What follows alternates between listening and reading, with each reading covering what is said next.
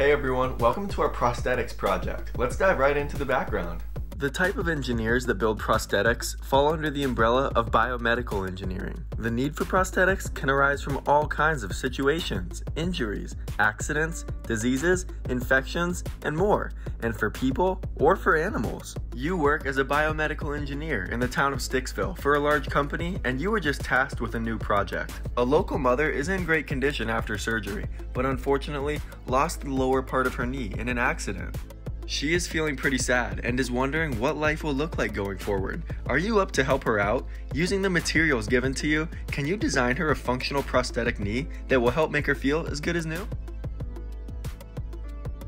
Before we go too much further though, we have to cover everyone's favorite topic, a little bit of history, which goes back thousands of years. Did you guys know that the first ever prosthetic recorded in history was actually in Egypt? And it wasn't an arm or a big leg, it was a big toe. That's a little weird to think about, right? But apparently this woman in Egypt couldn't use her favorite pair of sandals without a prosthetic big toe.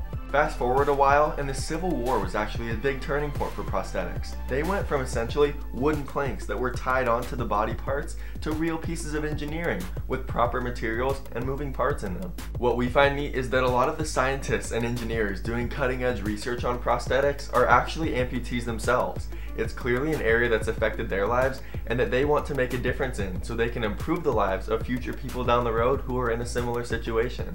And thanks to some of those great researchers, modern prosthetics have come a long way. They really help restore the mentality of those who have them and no longer have to hold back amputees from their passions, like running or bicycling, even with an artificial limb.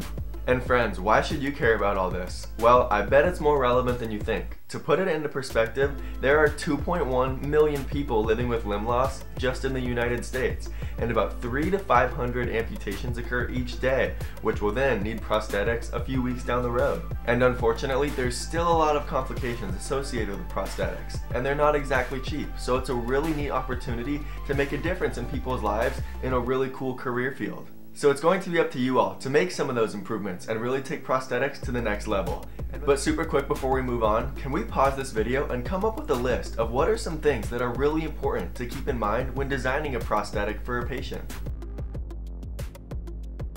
You got it. Here's a list of some of the things that we came up with when making our list.